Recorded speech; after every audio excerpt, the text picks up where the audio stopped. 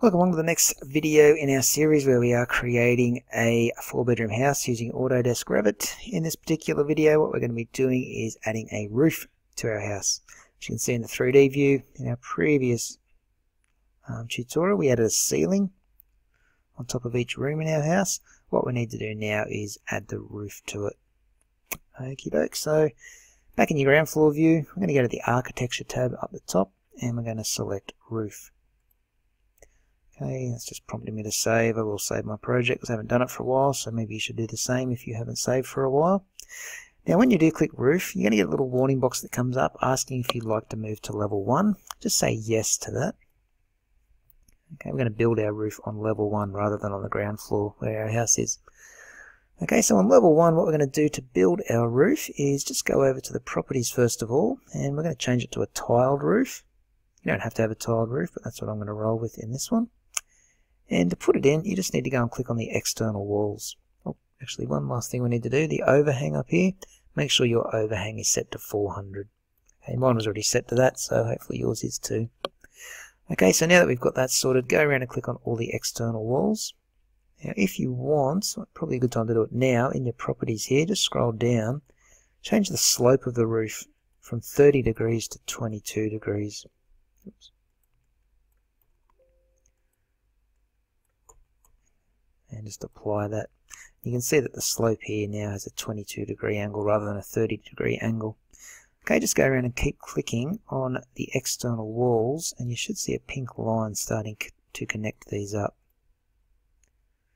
Okay, for some reason we've gone back to 30 degrees with that slope, so I'm just going to go back and change it. Where was it? Slope here, 22 degrees. You want to make sure that all the slopes around the house here, so this little angle symbol, they should all say 22 degrees. Okay, so if you just go and click on them and double check, that's looking pretty good now. Sweet, so we've got our roof all done. It's as simple as that, so just press the green tick up the top. And if it asks you to attach the walls to the roof, say yes. Okay, now let's go to 3D view and have a look, and you'll see our tiled roof.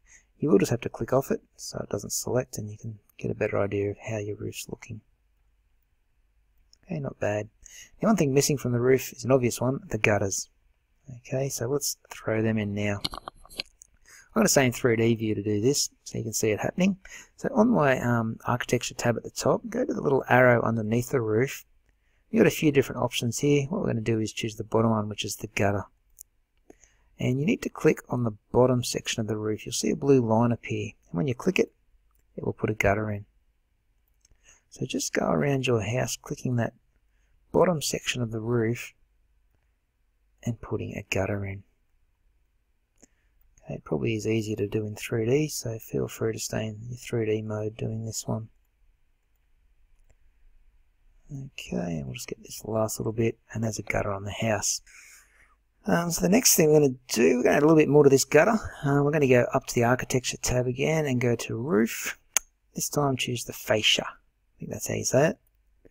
And just go around and click when you see the little blue line appear just above your gutters. Okay, it's just going to start adding a little bit more to the gutter section. Swing around the back of the house.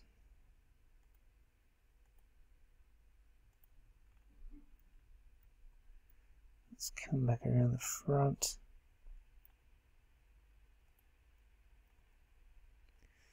Nearly done.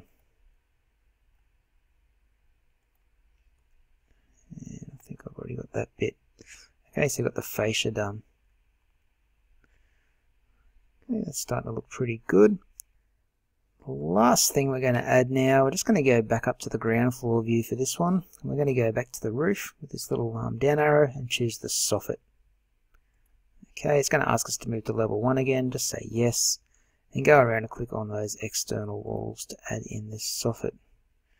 I'm not 100% sure what that is exactly, I'm not a tradie myself, but I think it does add to the overall look. So now that we've got that all closed off and selected, just press the green tick, and that will add it in. If you go to 3D view, you might be able to see it in there somewhere. I'm not exactly sure what it did, but it does make the gutter look a bit better. Okay.